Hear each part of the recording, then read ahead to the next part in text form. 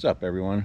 Beautiful morning here. I got my cup of coffee, and I've been promising you guys a walk around on this the new 33 boat here, and today's the day we're going to do that.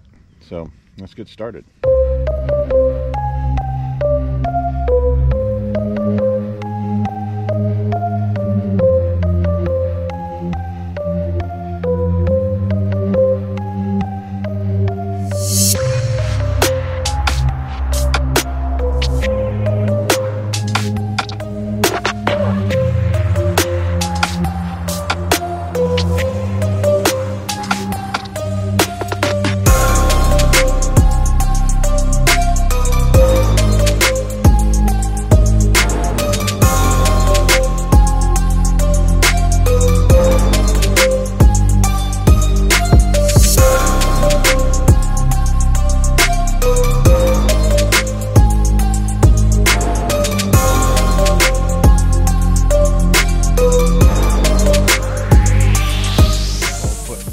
Boat's based on a 12-foot Buccaneer by Jetsteam.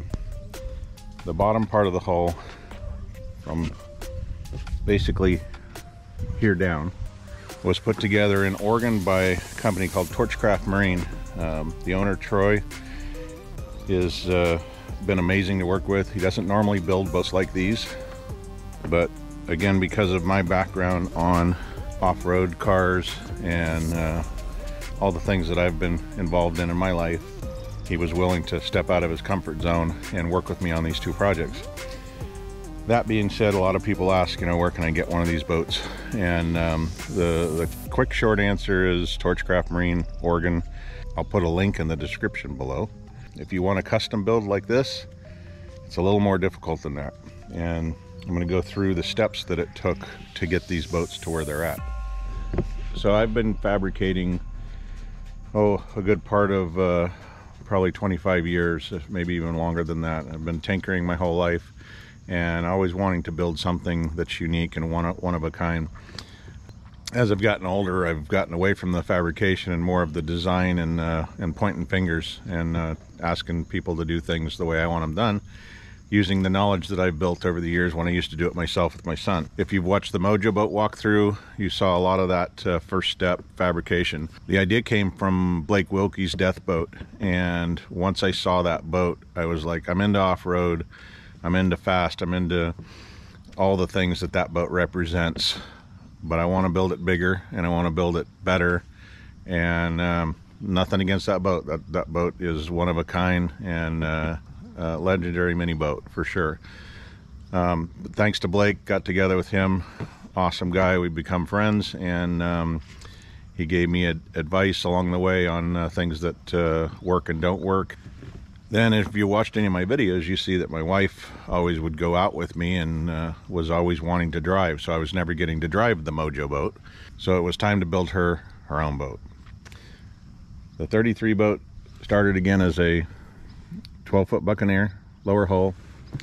Then we took it to Extreme Motorsports, worked with Wyatt to build the cage. And you'll notice the cage on the Mojo boat's a little different. We've got the down tubes here, a little more off-road looking.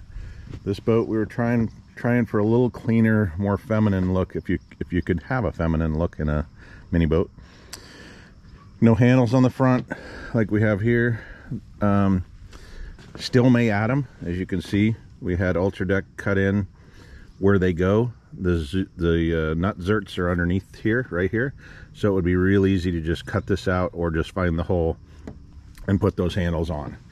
So we may or may not add the handles, still up in the air. There's nothing to really grab here when we come up to shore. So probably going to be adding these handles back in. All the body work on this is all molded aluminum, the whole thing. And those of you that watch this boat get built, you already know all this. People that are watching this for the first time, all aluminum from Current Fab. My buddy Daryl owns Current Fab in Tracy, California, did all of that. The dash, say now a one-piece dash. Again, if you watch this build take place, you saw that Daryl built this whole dash out of pieces of aluminum, all hand welded. Probably the most expensive part on this whole boat right now, as far as other than the engine and the hull. You know, actually it's probably more than that. Most expensive part on this boat is this dash, all hand molded. Now what do we got on the dash? We got Lenco trim controls, running the trim tabs in the back of the boat. We've got the standard jet ski controls for mode, cruise control, BTS, all the modes buttons. We've got the start button, we've got the horn, the standard cluster gauge. We've got all the light controls here. We actually end up with one button left, so we're still good. We got the stereo, Rockford Fosgate system, put in by Mobile Solutions in Brentwood, California. We've got the Garmin with all of the engine instruments. I don't know if that shows up on video, but all the engine instruments are on there. And it's got nav and so on. We got a halo mirror, and we actually had that built into the tube so that it's part of the frame that's in here. Got the oh shit handles here and here. I can't remember what type of mirror we bought, but the Mojo Boat has the same ones. And basically you just take this beauty ring off, send it off, have it powder coated so it matches. PRP seats. We've got the WBV adjustable seats with seat heater buttons on them and slide control so they can slide. Look at how solid that seat is. Look at, doesn't move at all. I am literally trying to move it and it doesn't move. And Ultra Deck, this color we waited a long time. In fact, we put the boat build on hold so that we could get this color for this boat. And as you can see, the dash is beautiful. We've got a rigid light bar in the front. Now that light bar originally, believe it or not, was for the Mojo Boat. And when we built the Mojo Boat, we stuck it on there. Just didn't look right. Mojo Boat needed to be a little more beefy, so we built this with Extreme Motorsports. Wyatt, if you watched that video, you know he did all that work and all this roll cage. My son and I did the main roll cage, and Wyatt finished it. And then this one here, Wyatt built the whole thing. We've got a bunch of J Industry parts on here. All the vents, the blower vents. This is the blower vent. That's the intake grate for the engine. We've got all the links, brackets, all powder coat colored. The stomp grate, all the cool handles with the carbon fiber. This is real carbon fiber, not the fake stuff. Just like on the Mojo Boat, pretty much the same stuff, just all color coordinated to the boat. No stomp grate, big mistake. If you can have one, put one. Haven't had a whole lot of trouble with it, but you know, you got to be smart about where you go. You got the swim steps that we put on both boats, and those are priceless when you're out in deep water and getting in and out of the boat. We got the pink buoys set up just like the Mojo Boat. You might be saying, what are those? These are what are called lead wakes. We got the Mojo orange lead wakes, and we got the 33 pink lead wakes. Megan's are 35-pound bags. There's 3 of them back there. The Mojo Boat has 3 50-pound bags. When you're in the boat by yourself, and it's no exception with Megan, these bags add ballast. So it's like having a passenger with you. And the further back we can get them, like that, and they don't mess up the boat. The further back we can get them like this, it balances out the boat, so the boat doesn't start chine locking on the water, where it starts rocking back and forth. And it keeps the boat level when she's sitting in here or I'm sitting in here. Without them, the boat leans a lot. And the Mojo boat more than hers, because the Mojo boat has a whole bunch of stuff coming up the right or the left side gunnel, and there's probably 100 pounds of wiring alone coming up that left side gunnel on the Mojo boat that causes it to list even with nobody in it. So that ballast takes care of that problem. We've got the marker lights for the front, navigation lights. It's a pop-up system, pretty nice and clean, versus the Mojo one, the old style, which is a flip over. We were running the 5150 whips and a bee and a fish. Fish are jumping all around me here. Got the 5150 whips, awesome whip with the quick disconnects right here, same as the Mojo boat, 5150s with the Mojo flags. Need to get some 33 flags, but for now 5150 whips. Awesome whips.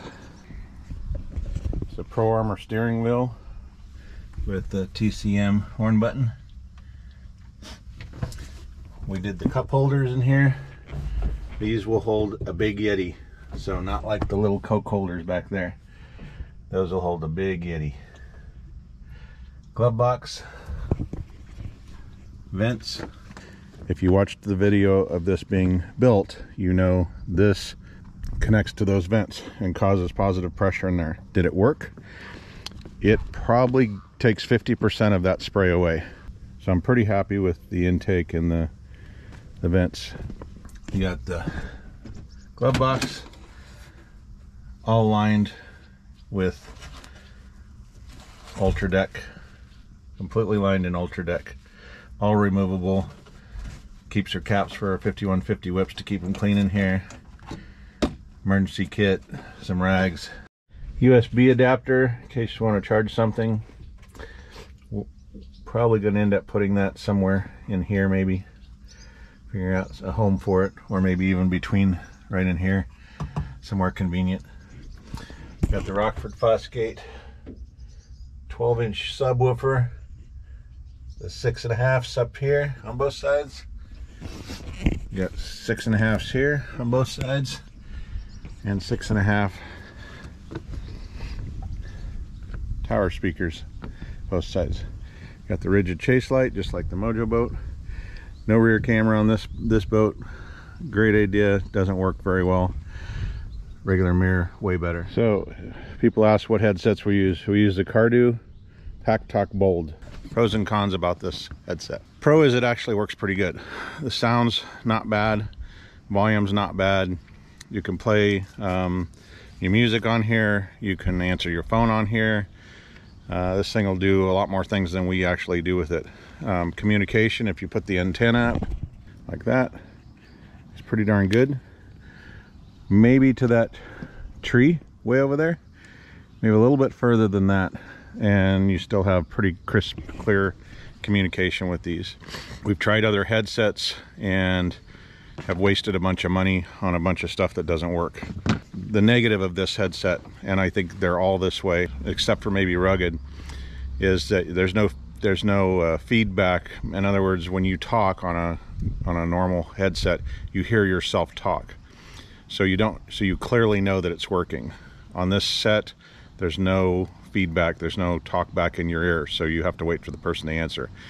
The disadvantage is that it's a live system, meaning that it's always live, so no matter what the other person's saying, I'm always hearing it. So if she's on her boat talking to a friend, I get the whole conversation, so you got to be a little careful about that. Rugged radios, we use those for the Delta Assault, and unfortunately none of that stuff's waterproof, and I don't know why Rugged hasn't come up with a waterproof plug system yet, but constantly was chasing water in the plugs, causing them to not work, and had to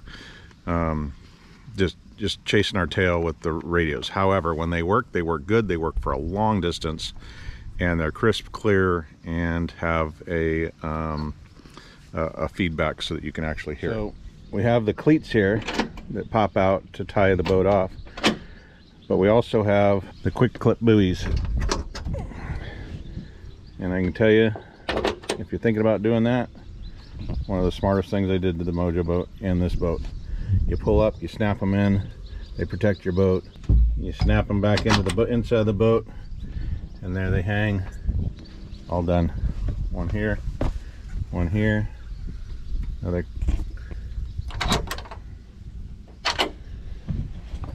One. Another question I get asked, where'd the windshields come from? The windshields came out of, we believe, a 97 Ford Ranger. If you want the numbers off the window, there they are. I can tell you on both of these builds, we went through 2 windows on each one.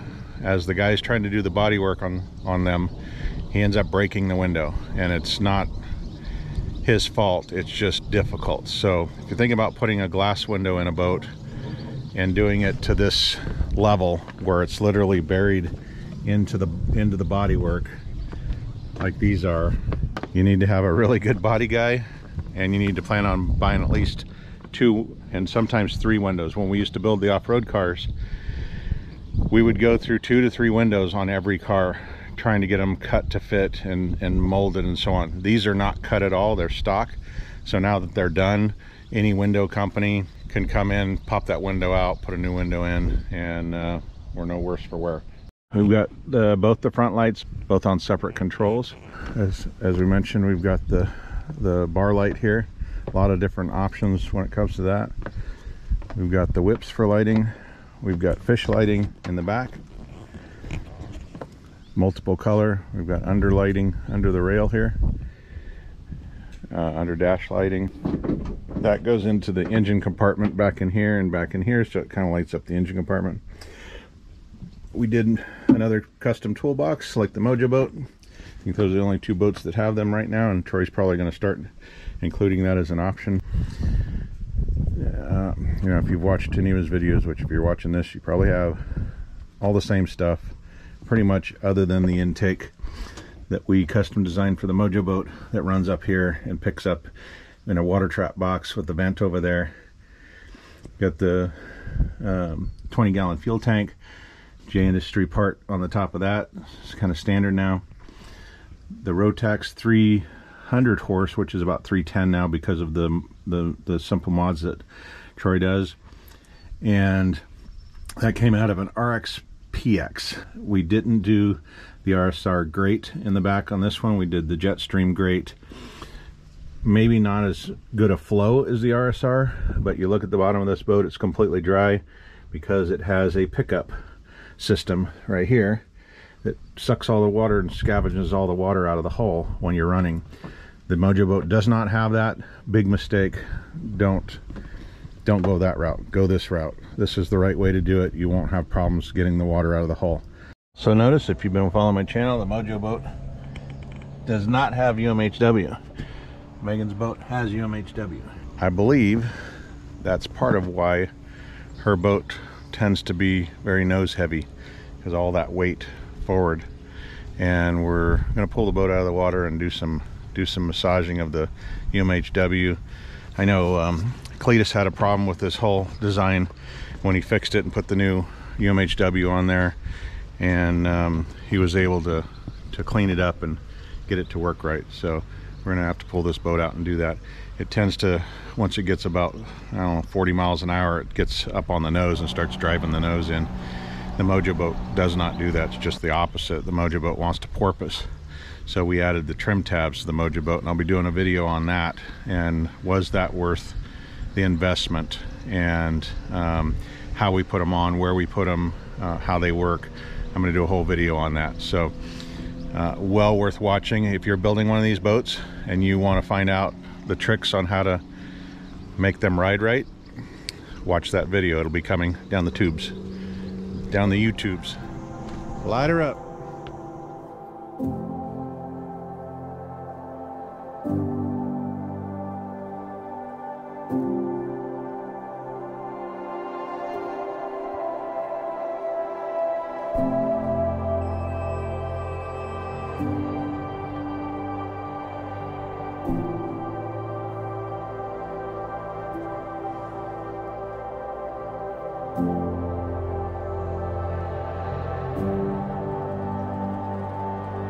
you.